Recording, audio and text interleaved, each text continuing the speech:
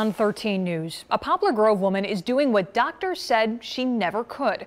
A traumatic brain injury nearly cost her her life 8 years ago, and it left her with a disability they said she would never overcome. What doctors didn't know is that her determination was far more powerful than her limitations. Come on. Chloe Brunke has come a long way. I mean, she's just something. She's something special. Her walk is a bit wobbly, and she talks slowly.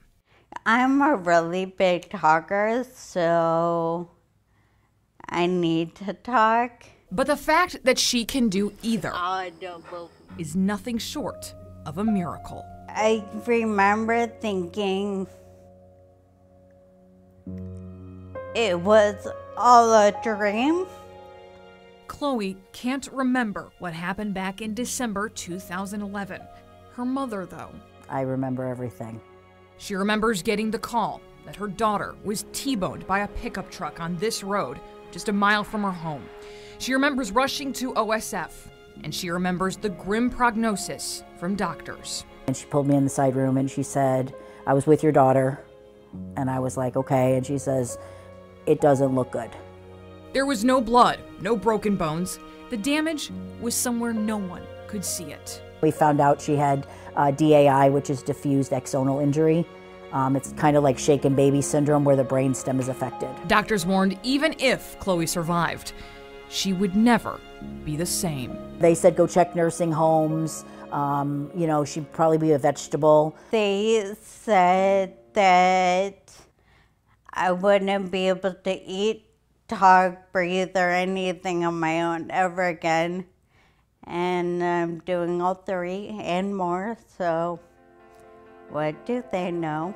But Chloe wasn't content with just showing doctors she could eat, breathe, and walk on her own. She had so much more to prove. I always knew I was gonna graduate college. I mean, that wasn't really a factor in my whole, hey, well, maybe I can't do this anymore. No, I'm gonna. And a few weeks ago, she did. Chloe earned her associate's degree from Rock Valley College. The girl doctors thought would need round-the-clock care didn't just break expectations, she shattered them. She does everything they said she wouldn't. So now what's to say that these doctors, you know, she gives hope. Hope is what she gives. Her walk may always be a little wobbly. And she may talk slowly.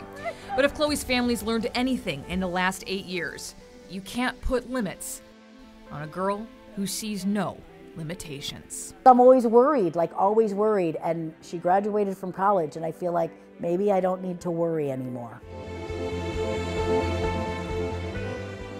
Chloe's degree is meaningful in more ways than one. She is the first in her family to graduate college. And Chloe's still figuring out what she wants to do with that degree, but she will walk the stage for graduation next year. And you can be sure 13 WREX will be there for that momentous occasion.